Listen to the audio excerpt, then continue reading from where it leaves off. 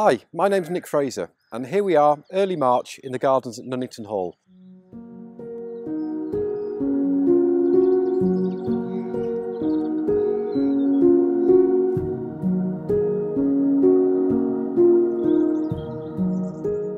I've been gardening here at Nunnington Hall for 21 years, originally as the assistant gardener, now I'm the head gardener. But prior to that I've been working in horticulture since I left school at 15 years old. My first job was 16 years old and I worked with the British Rail Horticultural Department. I've done many other gardening jobs in between them and I have a real love of nature and wildlife, and I'm a keen member of our local Natural History Society, and everything we do in the garden is centred around what we can do for the wildlife and what benefits we can bring to biodiversity.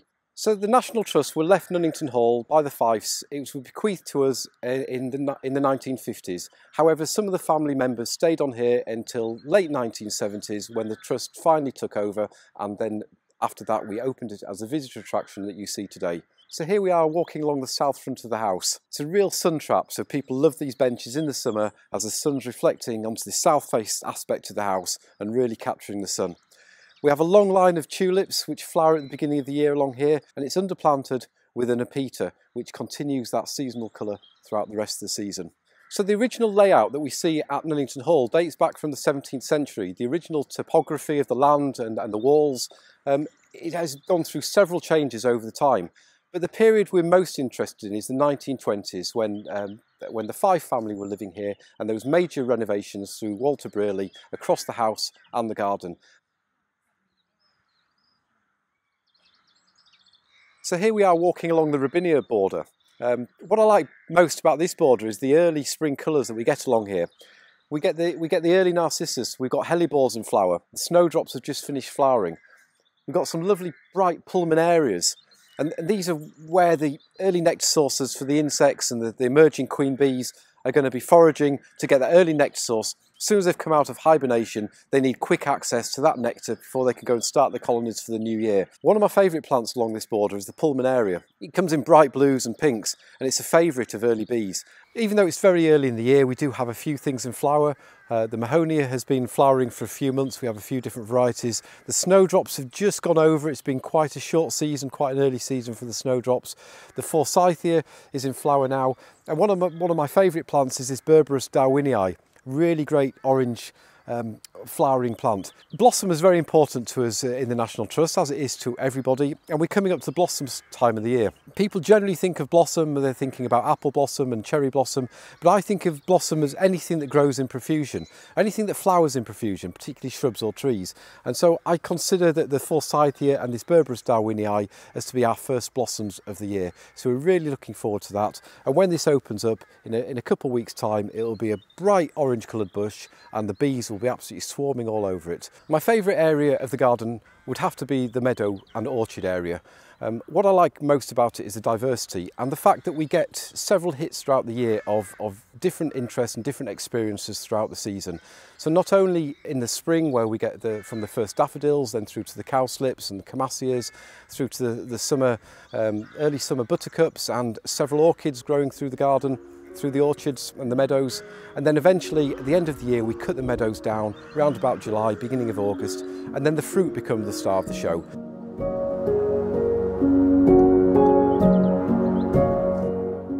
We opened a small part of the garden about 15 years ago called the Cutting Garden, which was originally closed to the public. It's where we keep our composting system and cut flowers for the house, and more recently we've been growing vegetables and herbs for the tea room. From opening this up about 15 years ago, it's very quickly become one of the most used parts of the garden.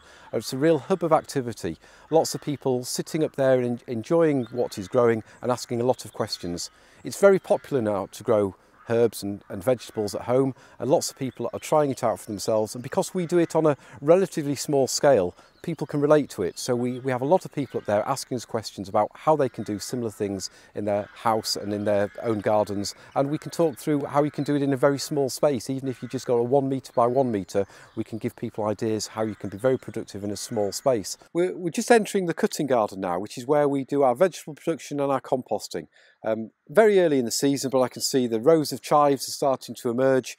We've got the rhubarb pots on top of the rhubarb and they're starting to force. In fact, one of them is just starting to force the lid off now, and so for the next few months we'll be taking lots of rhubarb stalks into the tea room here so they can use that in the kitchen. I can also see quite a lot of the cut flower beds, like the daffodils, are in full flower or just coming to full flower, and again we'll be cutting them regularly to take them into the house. We like to decorate the house with as many flowers from the garden as possible to try and keep that echoing what's going on in the garden, to echo that into the house. And another one of Mrs. Fyfe's favourite parts of the gardens was this garden here, the iris garden, dating back to the 1920s. It was removed in the 1950s, and it was put back in by the National Trust in the 1990s.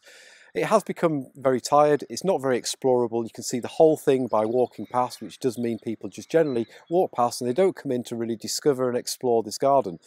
So we are just going at the moment through a process with a design company to reimagine this space. We're going to be removing some of the hedgerows around the side, removing some of the lawn, lifting the paving up, and we're going to make this into a much more explorable, discoverable space with more seating and more diversity.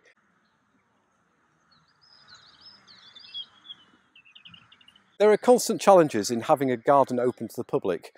One being having the amount of visitors. We are very successful and we get lots of people in, which is absolutely fantastic. However, at this time of the year, when it's been, as we all know, we've had such a wet winter and a wet, it's not even quite spring yet, but it continues to be very damp. We get a lot of impact on the paths and the grassways in the garden. So it's a real challenge to try and keep the high levels of presentation up with the high levels of visitor footfall. One of the key messages we tried to get across the gardens here at Nunnington Hall and across our portfolio is how we need to garden in a more resilient and sustainable way. That we need to be looking at everything we do, the way that we live, what we buy, how we travel, what we purchase, and particularly what we plant in the garden, to encourage wildlife, to encourage biodiversity, and to look at sustainability. Every single thing we'll plant in the garden, we're not only looking at how the visitors are going to enjoy that, what experience it's going to bring, but we're also looking at what that is going to do for biodiversity, what wildlife benefits we can create from that, what habitats we can create, and what nectar sources, nesting stations, nesting places we can deliver for the nature and wildlife that we encourage into our gardens. We're now walking through what we call the wildlife corridor. It was a bit of a dead-end space leading into the cutting garden, and we wanted to try and maximise the use. In a small garden, we have to use every single square inch of it. So we put a bird feeding station in, and we put a habitat log wall with a turf top. We've planted a native mixed hedge. We built some habitat piles, and we've put hedgehog boxes up, bird boxes all the way through. So it's a really great way to show people that even in a space which isn't offers a lot of opportunities for horticulture, there's still a lot of opportunity for the nature and the wildlife in your garden.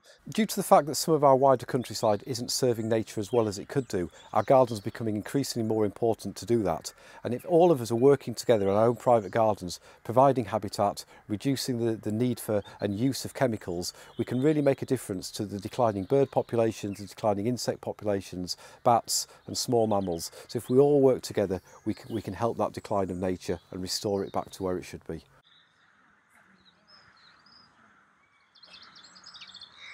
We're walking down what we call the avenue. It's a lime avenue. There's a set of lime trees set back among the shrubbery with the wonderful front south facade of the house in front of us. The long grasses at either side are grown as meadow grasses again. At the moment the daffodils are just poking through, and we manage the shrubberies for seasonal colour. We have the mahogany in flower at the moment. We have some lovely cornus mass that's just coming out. Viburnum tinus, the Viburnum bodnatense with the exquisite smell has just finished flowering, and I can see the flowering currant just to come out, just about to bloom as well. So even though it is a shrubbery, it is full of life. We have constant flowering throughout the year, and a whole range of birds and insects visiting this part of the garden.